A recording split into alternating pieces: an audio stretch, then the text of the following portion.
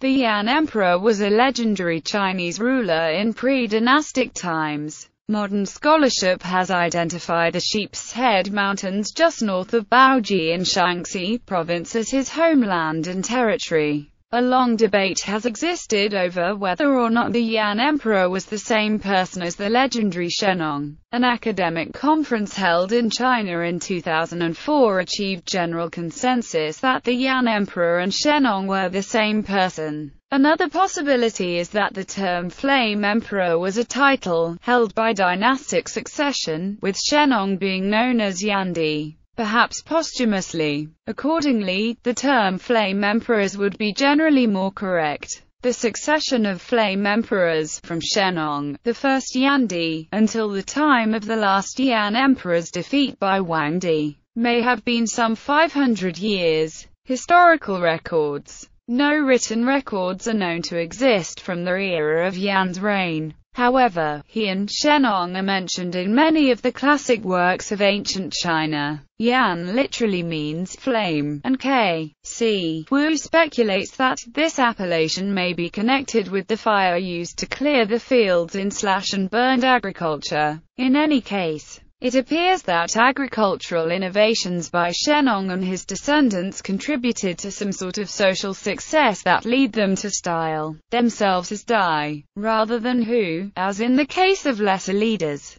At this time it appears that there were only the bare beginnings of written language, and that for record-keeping a system of knotting strings was in use. The Zhaojuan states that in 525 BC, the descendants of Yan were recognized as long having been masters of fire and having used fire in their names. Yandi was known as Emperor of the South. Downfall. The last Yandi, or Flame Emperor, met his demise in the third of a series of 3 battles, known as the Battle of Bangquan, probably on the Bangquan Plain, near the southern border of the modern-day Mongol Autonomous Region, approximately 150 kilometers northwest of modern Beijing. Yandi, or the Flame Emperor, was defeated by the rising Wangdi, or the Yellow Emperor. Historicity. Since the Battle of Bangquan is treated historically by Sima Qian in his historical records, it would appear that this is a pivotal transition point between mythology and history. Ironically, Yandi enters history only with his demise, which it seems was submission to the will of Wangdi, rather than actual physical demise. In any case, the title of Yandai apparently lapsed at this time, while his tribe's descendants were said to be perpetuated through intermarriage with the party of Wangdi. In traditional culture, both Wangdi and Yandi are considered in some sense ancestral to Chinese culture and people. Also, the tradition of associating a certain color with a particular dynasty may have begun with the Flame Emperors. According to the 5 elements, or Wuzing model, red, fire, should be succeeded by yellow, earth, or Yangdi by Wangdi. List of Flame Emperors.